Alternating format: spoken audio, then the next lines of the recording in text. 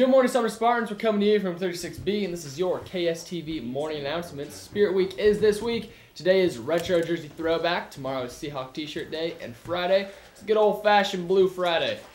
Benefit night is approaching. If you have a talent that you would like to showcase at the event, pick up an audition form in the front office.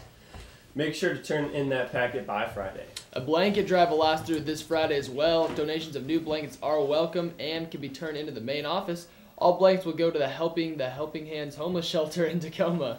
Current sophomores, juniors, and their families interested in running START next year are invited to the Information Night February 5th. This will include reps from Pierce and Green River Community Colleges, presentations, and question and answer session for interested families. The presentation will last from 6 to 7:30 in the Sumner High School band room.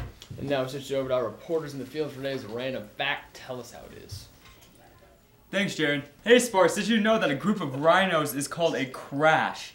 Back to you guys. Boom. Beautiful stuff. Next month, make sure to plan to donate blood to the Cascade Regional Blood Services. First blood drive event will take place at the Columbia Bank in Bonnie Lake, February 6th, 13th, and the 27th. The benefit night dance will be held on Saturday, February 7th from 8 p.m. through 11 p.m.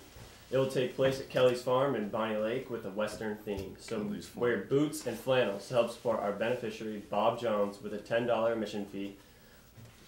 A little Honor Society announcement this Thursday. That's tomorrow. There's an Honor Society meeting at 2:30 in the band room right after school. Don't miss it. Go Honor Society.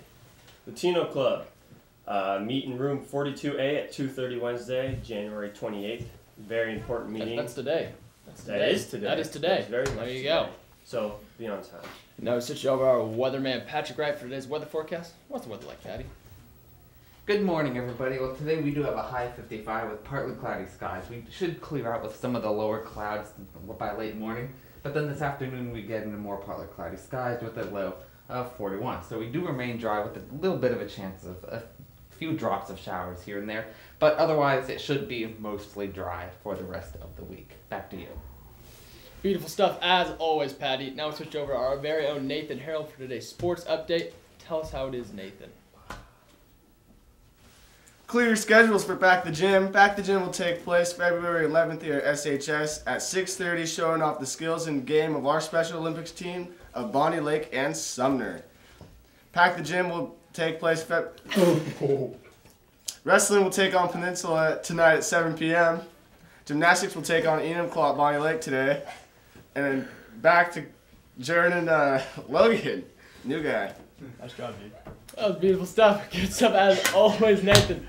From all of us here at KSTV, I'm Jared Scarborough. I'm Logan James. Made a great day, Spartans. That's the way the cookie crumbles.